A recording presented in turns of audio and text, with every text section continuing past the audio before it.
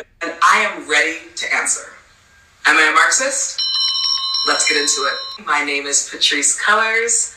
I am the co-founder of Black Lives Matter. I feel like I need to set the record straight. I do believe in Marxism. It's a philosophy that I learned really early on in my organizing career. Damn, should I make a video about that? I don't know if it's worth us talking about communism because it just has such a bad rap because the US is so good at propaganda. It's much harder to sell communism given that so much of the experiment has failed around the world. What is Marxism, you ask?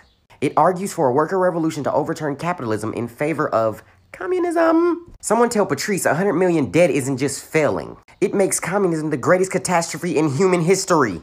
Had a debate with an old friend because he didn't believe she said this. And then he seen this video. It is time for people to wake up. They're about the destruction of America. It's not US propaganda.